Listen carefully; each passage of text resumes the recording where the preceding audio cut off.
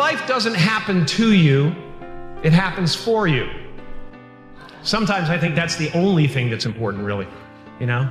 It's just letting each other know we're here, reminding each other that we're part of a larger self.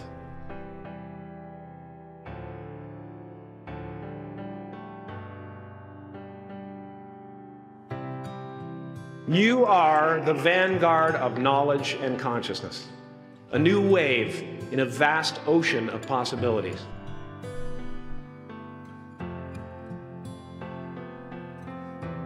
On the other side of that door, there's a world starving for new ideas, new leadership.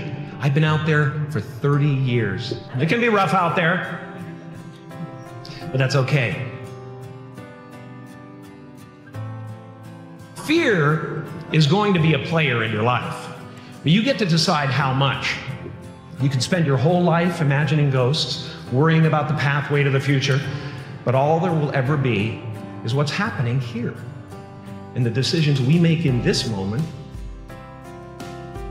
which are based in either love or fear.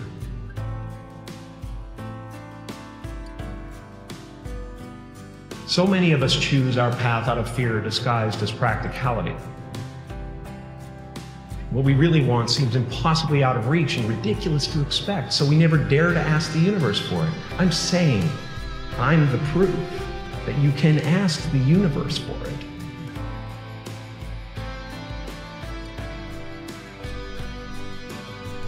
You can fail at what you don't want, so you might as well take a chance on doing what you love. I watched the effect of my father's love and humor and how it altered the world around me.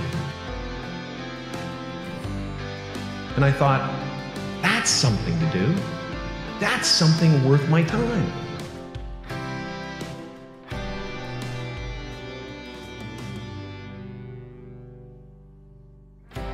I realized one night in LA that the purpose of my life had always been to free people from concern.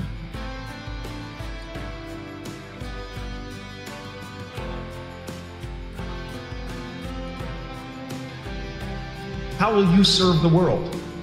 What do they need that your talent can provide? That's all you have to figure out.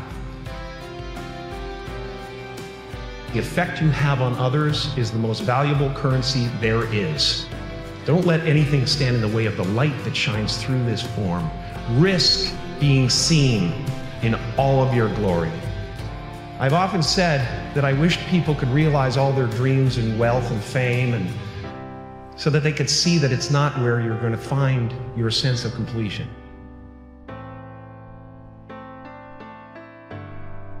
My soul is not contained within the limits of my body. My body is contained within the limitlessness of my soul. One unified field of nothing, dancing for no particular reason, except maybe to comfort and entertain itself.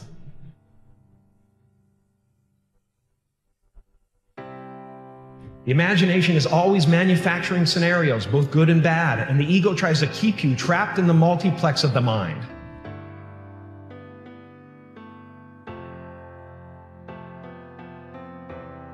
Our eyes are not viewers, they're also projectors that are running a second story over the picture that we see in front of us all the time. Fear is writing that script, and the working title is, I'll Never Be Enough.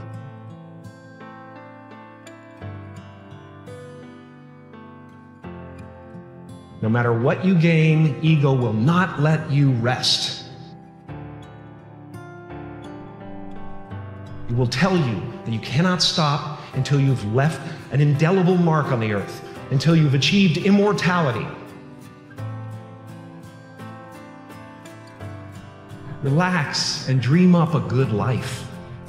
It's just about letting the universe know what you want and working toward it while letting go of how it comes to pass.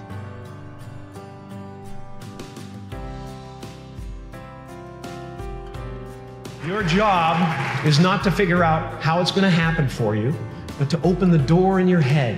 And when the door opens in real life, just walk through it.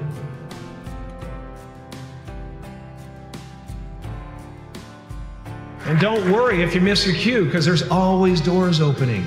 They keep opening. Take a chance on faith. Not religion, but faith. Not hope, but faith. I don't believe in hope. Hope is a beggar. Hope walks through the fire and faith leaps over it. You are ready and able to do beautiful things in this world. It's our intention.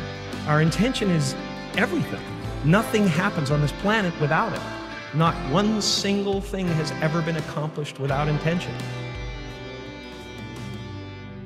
I was a little kid, and I would sit there, and I would try to figure out what it meant, what it was all about. Why are we here? What is this?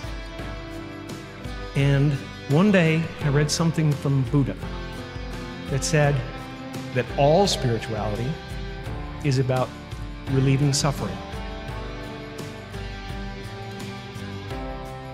There are generations growing up right now who are learning to lie, that lying is okay, that you're supposed to hate half the country. You've got to get back to a place where we realize that a vote is not who you are. What we're doing, why we're building these abstract scaffoldings of who we are. You know, I'm a Canadian American, and I'm this, and I'm that, and I'm a Catholic, and I'm that, and it's all abstract stuff. And when you drill down, there's no you left.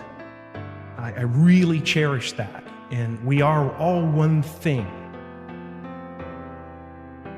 Freedom comes in there only being one you, and it includes the table and the computer and the ocean and the trees. You try to breathe without them, you know, you can't.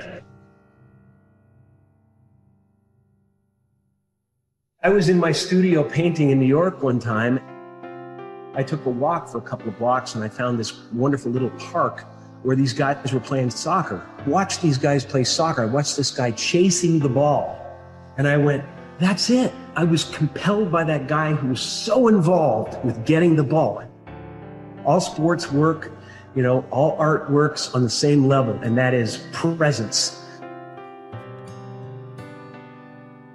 Meisner, one of the tenets of his technique is that if you are actually interested in what you're doing, you'll be interesting to watch. And that's why we watch babies, because they discover things for the first time.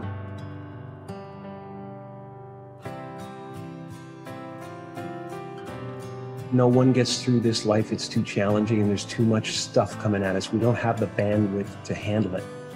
We have to find ways to escape it. We have to turn the gadgets off. We have to find moments in nature.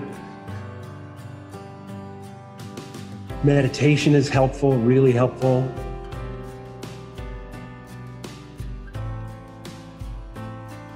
Anything that doesn't work out, I always think of as this is the way it was supposed to be. That's the way it was supposed to happen, because there's something bigger down the road.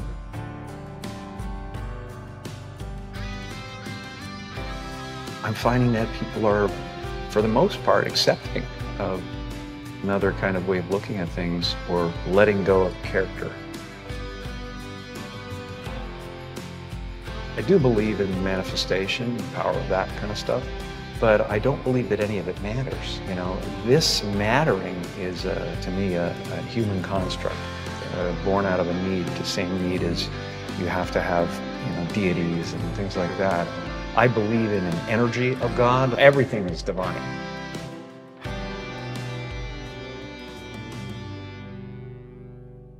It's been a part of the evolution of ego, is to spend your first half of your life acquiring and adding, thinking you can add to yourself. And it looks great when you got a cool car and you got good, nice clothes, and you've done something that people admire, but it can never fulfill you. You can never be happy. You know what I mean? It's not where happiness comes from.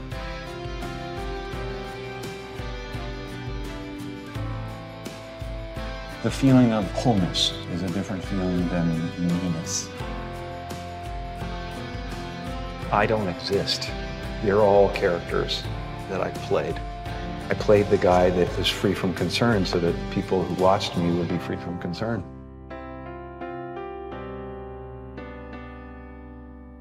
I'm not trying to tell the people how to live their lives.